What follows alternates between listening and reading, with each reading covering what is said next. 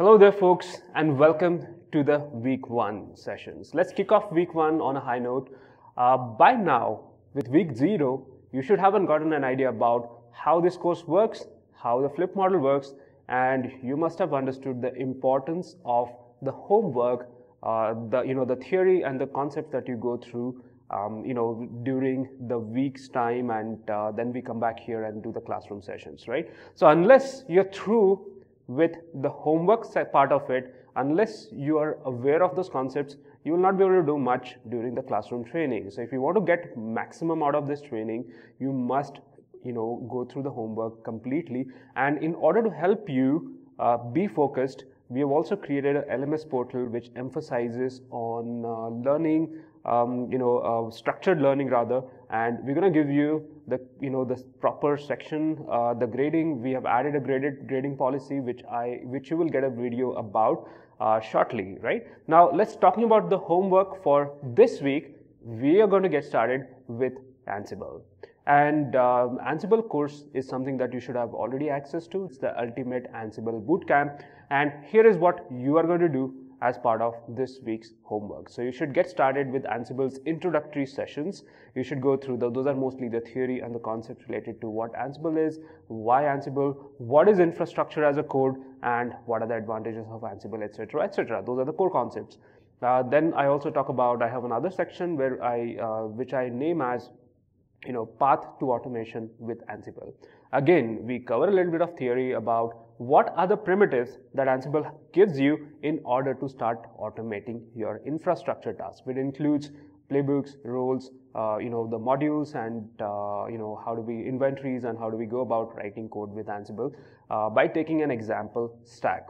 So you should definitely be aware of those things, and then you should set up the environment with Ansible. You have already created the Google account, most of you, or you may have a local Docker installations. If you have a Docker installation, either locally or on Google Cloud account, you could use our in-house tool called as CodeSpaces. Now, CodeSpaces is what we typically use for our training, and it will help you to set up a multi-node. It's like a 5-node plus 1 controller, so 6-node cluster running on one single VM. That's quite amazing, and that will also have Ansible installed, so that will get you started quickly with the setup part of Ansible course. So if you want to get started with Ansible quickest way, you may want to use CodeSpaces. I am giving you the links along with this video to help you start with CodeSpaces and point you to the CodeSpaces. I have listed down the sections that you are going to prepare this week, as well as I've given you a link to the lab guide. So that's the lab guide you should go through. So the way you use that course is you watch the videos.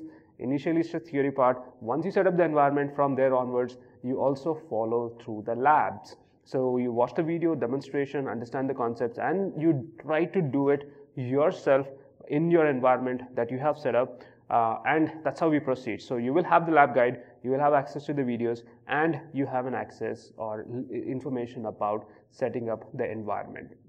Now, if you have trouble with any of these, feel free to post it on Gitter. Somebody will get back to you. Hopefully, make sure you have done your homework and make sure you have put in some efforts before you ask questions also. So when you come with the questions, you should definitely tell us what you have done so far, where you're struggling, in order for us to help you in the quickest way, right? So that's your homework part.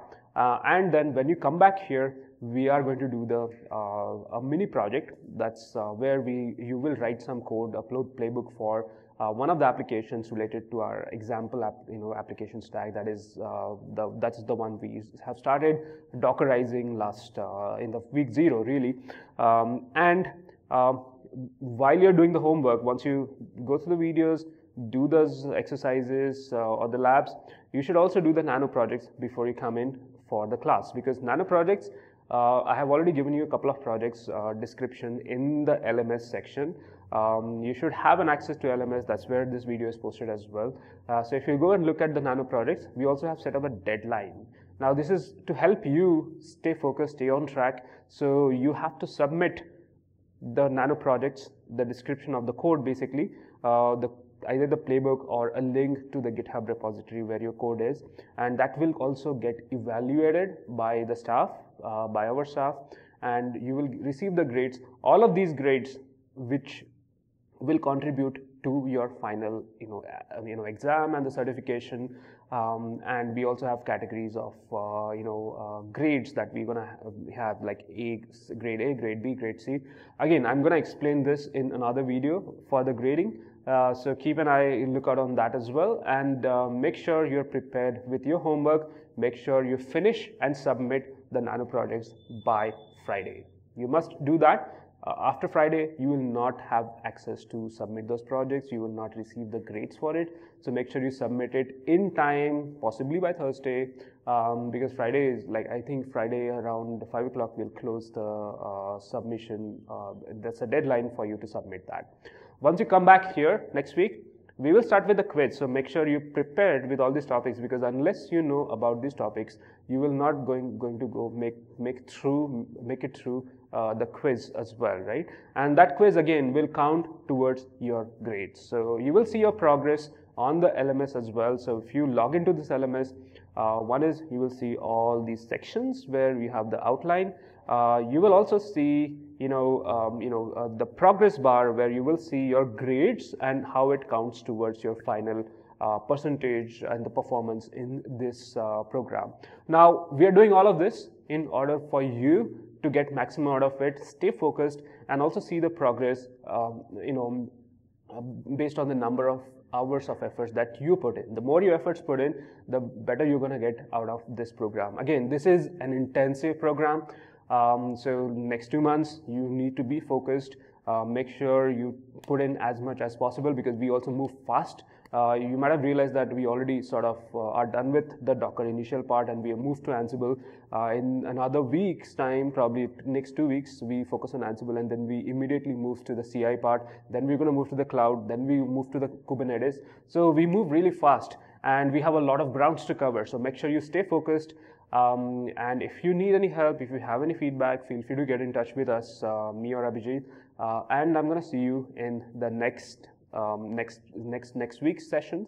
That is on the next Saturday. So make sure you go through the homework, complete your nano projects, be prepared for the quiz. You may also want to refer to the additional content which is available on internet or on YouTube and so on, so that you get a depth of those topics that we are talking about. So the topics that you cover are, you go through the introduction, you look at the path to automation, you set up the environment, then once you set up the environment, you start with the ad hoc server management, you will write the playbooks, and you will also create the roles. So those are the topics that you should be prepared with. I'm going to see you next week. All the best with the week 1's homework.